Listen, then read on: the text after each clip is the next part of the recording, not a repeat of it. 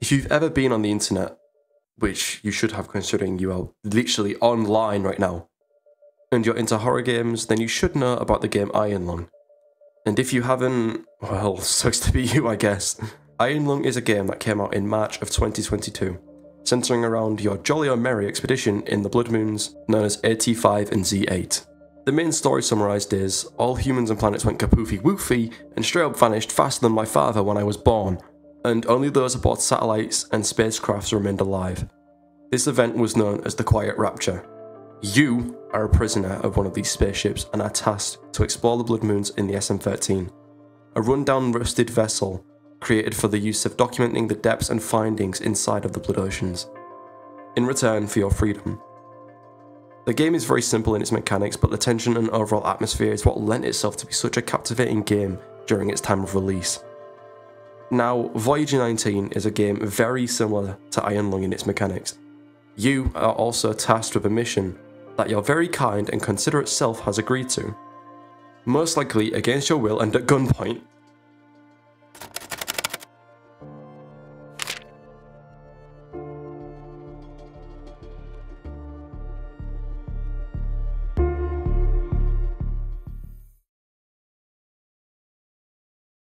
The official goal of this mission is to search for habitable planets in the Okrulu sector, but your real mission is to figure out what happened to the Magellan science expedition that went missing there. The public is unaware that they deviated from their original course and cut communications. We need to know what happened before it gets publicised. We provided you a Voyager 19 series spacecraft. It's basic, but has hibernation technology and fractional light speed capable engines. The electronics are the main limitation. Radiation will degrade them on interstellar flights, but they will remain for the 7 missions we've commissioned you for. You awake in your ship attached to a set of tubes by looks. Their purpose is unknown right now, but in front of you awaits a computer. Milnius OS, which seems to be the equivalent of Windows 11 in space. Your on-screen options are the missions, the ship's navigation, all the ship's sensors provided, your ship's power usage and distribution, and the files where you can hide your secret homework folder which reaches 100 gigabytes of space. Now if we check the mission tab, we are tasked with photographing and recording planets like professional YouTubers, and well, that's it. Simple enough. Game of the year. In the files, there is nothing except some mission info which we will read later because I want to play the game. The mission info reads: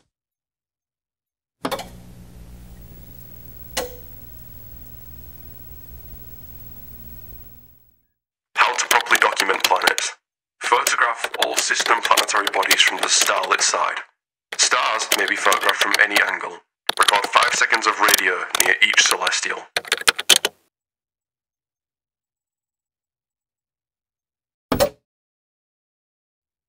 And that's all we get in regard to the mission's info. Good enough, I guess. So now, the 5 tabs on the computer. The power section shows the power able to be distributed, and lucky for us, we have the perfect amount to power the entire ship for years to come. Insert extreme sarcasm, with the ability to power all of our necessities, such as the ship's navigation, thrusters, cameras, radio and life support. I recommend turning that off, by the way. Seems pretty useless to me.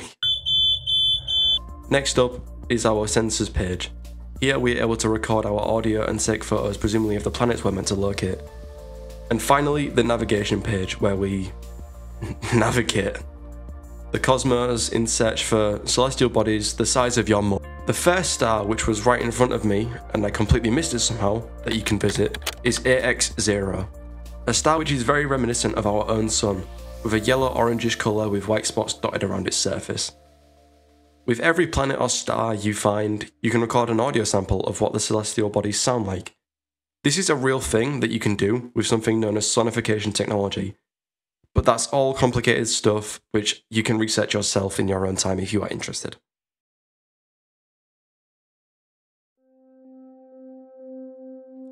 AX0's appearance, which closely resembles the sun, also emits a sound that is similar to our sun. For clarification, I will not be showing every single audio sample and won't be showing every planet, but only the samples I found interesting and felt the need to mention. To save costs of time and explaining every single planet, and to save the video from becoming very boring and repetitive. Okay, back to the video.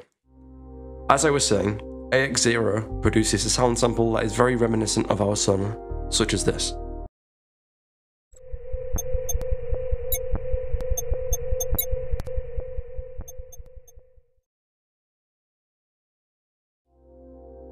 To me, it sounds like a pulsing drone or something. I'll leave you to decide. After you have reached and documented AX0, you can travel to AX1 to 3. AX3 I found rather interesting, as the planet looks incredibly like our moon, with the planet having these darker, splotchy looking areas. These darker sections are typically caused through impacts or asteroid collisions, or even better, when that one rat got sent to the moon. We are sending the first rat to the moon, boys. AX3's audio sample is also interesting. Instead of being similar to drones and like the shit we had a minute ago, instead of being similar to droning sounds, it sounds more digitalized and has these almost computer-like beeping sound effects.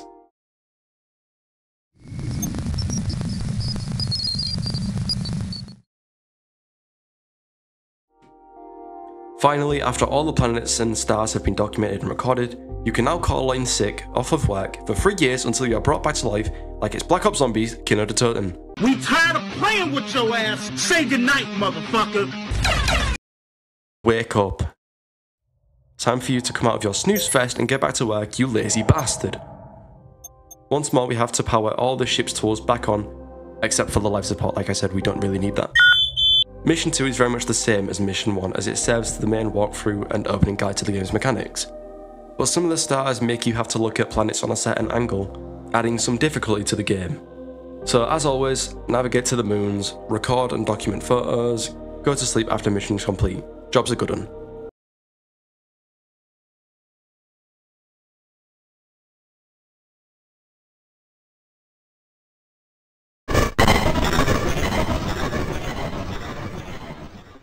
Welcome to night 3 at Voyager 19. Okay, FNAF reference over, my bad. Mission 3 of the game is the same, so let's turn on the power. Oh. Who the fuck stole our power?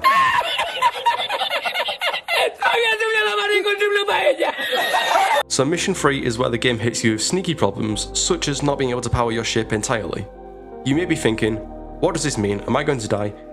In which case, yes, your entire ship is now about to explode. Even though we are handicapped with a reduction of our ship's power, the game still runs the same. Travel to the planets in the local area, take photos and record, but remember to switch out the power for individual purposes, such as the radio and camera. Until you notice, not everything we are visiting is a planet. The thing we have been tasked of finding, the Magellan Science Expedition, or the Magellan vessel as according to navigation, is here. So let's travel to it and help the crew, and alongside that, aid the expedition into completion.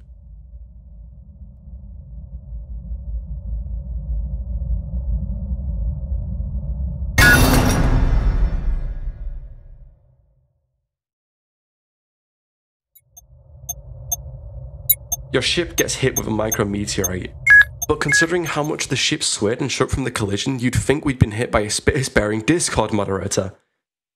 The collision disabled all the power on the ship, and you must turn it back on to carry on the travel. And finally you arrive at your destination, and you must take a photo of the ship to let us know you have found the crew in one piece. Okay, many pieces.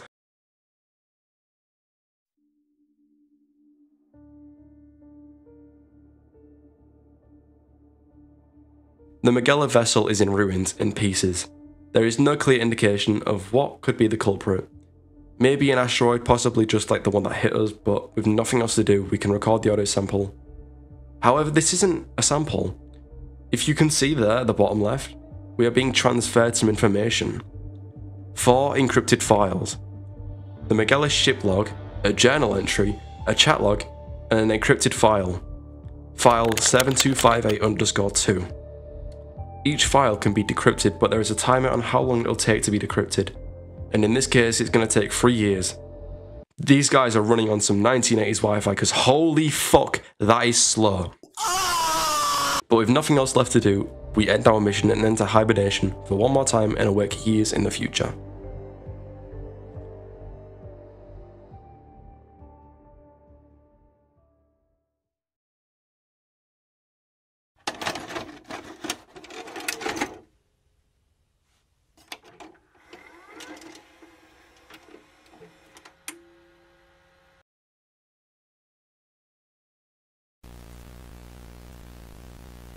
anomaly detected in system LK. Exploration target planet LK2. Potentially habitable. Does not exist.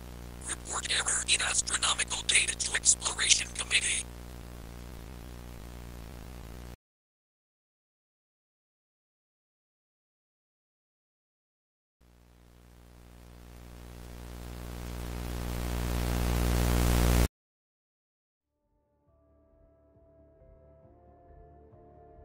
The name of the planetary area we are in is known as the PL solar system. I'm going to call it a solar system as they are orbiting a star, so technically it is a solar system. But the PL solar system is where things in the game start to become a little more obscure and mysterious. Overall, things look pretty normal, but there is a planet that caught my eye. PL2 is a planet, I'm saying this with heavy quotation marks here, because whilst on navigation it may come across as to be a planet, but on camera, if we take a photo, we get this.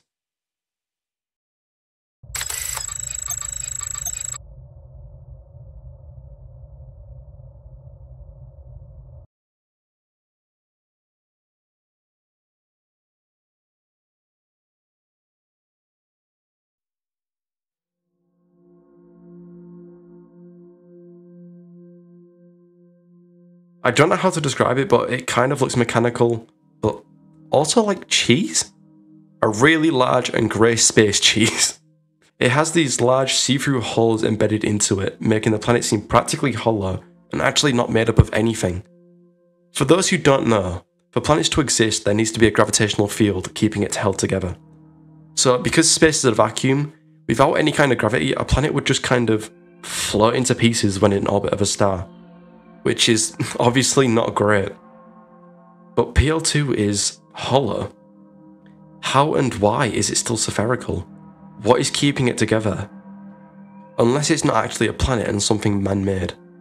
PL2 does look mechanical in nature, so maybe it wasn't made naturally. Maybe it's something from an extraterrestrial species, but we don't know. Anyways, we take the photos, record our audio sample, and then head back to sleep at our 8 PM bedtime because we have to wake up early in a century worth of time later. Insert a sleeping cat or something, I don't know.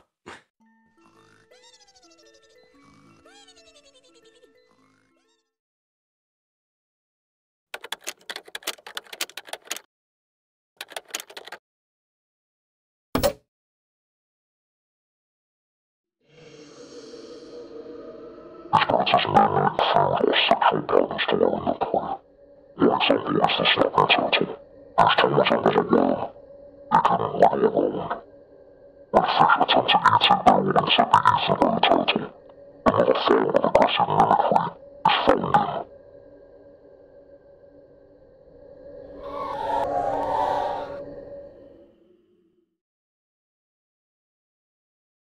This is file 7258_2, and it details how snapping turtles imitate and mimic worms to capture prey.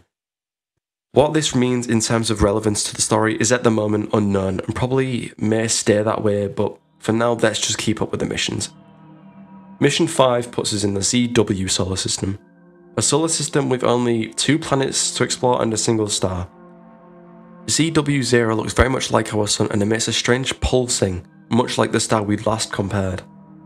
ZW1 is a moon in my opinion.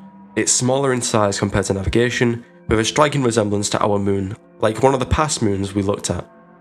Our next planet is ZW2, a very pretty planet with these oceanic blues and striking turquoise patterns and...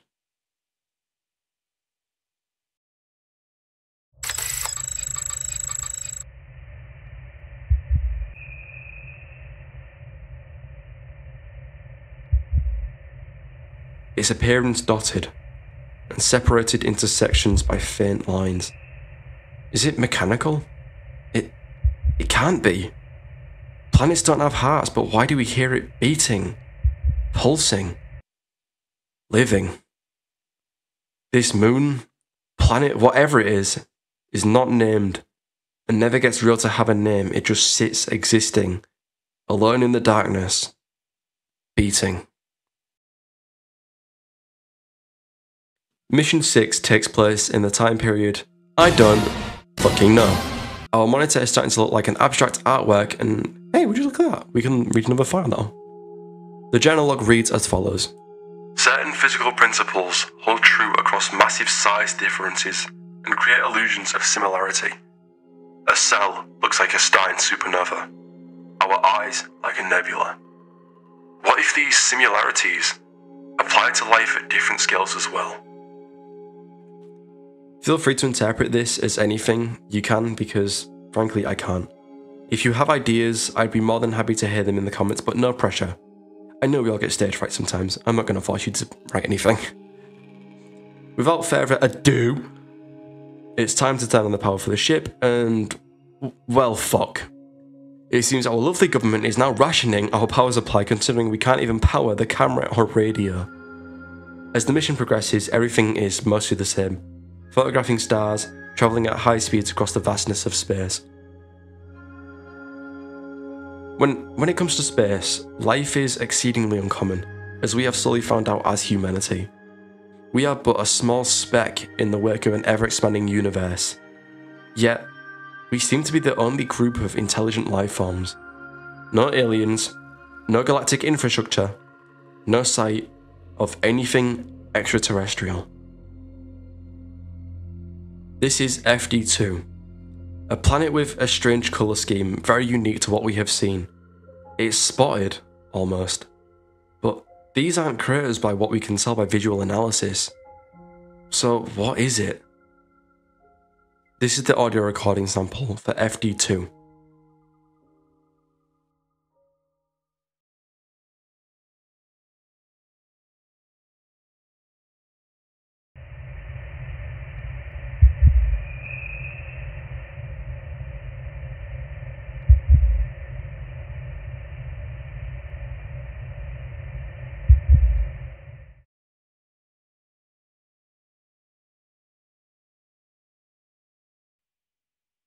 This planet or moon is not a planet or anything close to one. It's alive. A slow, unnerving heartbeat, echoing in the plains of empty space, alone. And raises more questions than answers to revelations we will just never be able to make sense of. What is FD2? How is it alive, and why is it here?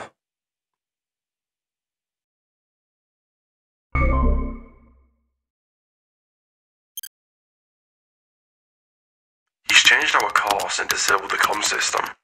Right, so the committee can't remotely override our route when they find out. This is dangerous. The ship is designed to last at least 60 years, but with the route he wants, we'll be out here for almost 100.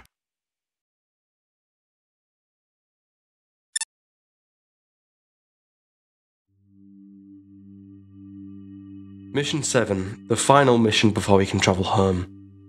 I'm going to quickly speedrun through this because nothing too eventful happens, so I'll give you a brief description in Mission 7. 3 more planets, or moons, can be located, these being SC1, SC2 and SC3. Some sharing the same appearance as FD2 from the last mission. These planets are becoming increasingly more populated and confusing. The same colours, the same sounds, the same questions, but to no real avail of a genuine answer. Now SC1 and SC2 are very much the same as FD2. Same complete pattern, same size, exact same heartbeats. It's increasingly unnatural and worrying on where these are coming from, what they want and why they are appearing more frequently. For now, let's photograph and document the last planet and get the hell out and back home. And hopefully our bosses can provide information on the topic. Just one more planet left to scan and record, and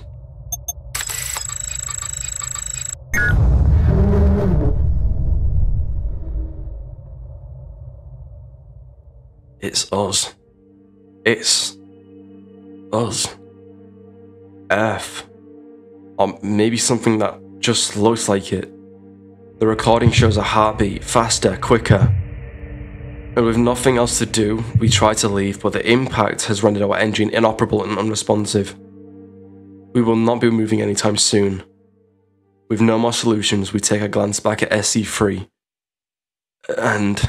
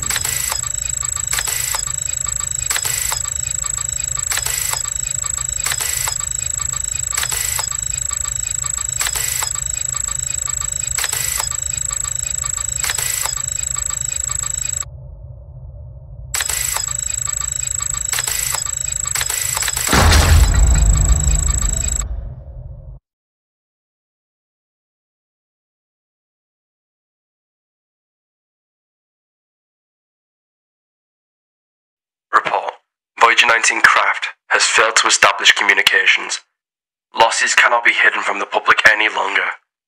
Recommend waiting until the election cycle is over to announce. SC3 was a fake, a sentient being, a mimic. Swallowing us whole without a single shred of remorse and not leaving even a thread of evidence to shed light on where the occupant of Voyager 19 ended up. All hope to save them is impossible. And SC3 awaits its next victim, in a sea of dark nothingness. The encrypted file 7258_2, was a reference to SC3, a snapping turtle, mimicking its tongue, its mouth, as a planet.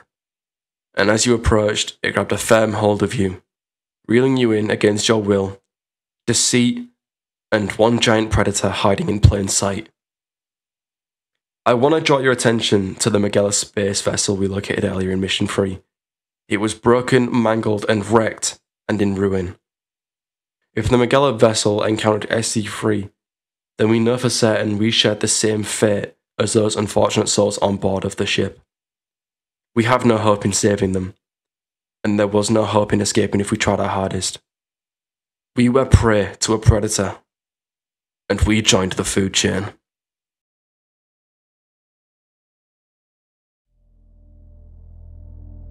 Now, Voyager 19 is an amazing little horror game, and I highly recommend playing it yourself for the full experience. The way it builds the tension is really eerie, and the game's controls are very straightforward, making it easy to understand and become very accustomed to very early on. It's a very similar game to Iron Lung, and these little games are the ones I love playing. The games I love to investigate deep into. 10 out of 10 game, I completely recommend it with open arms.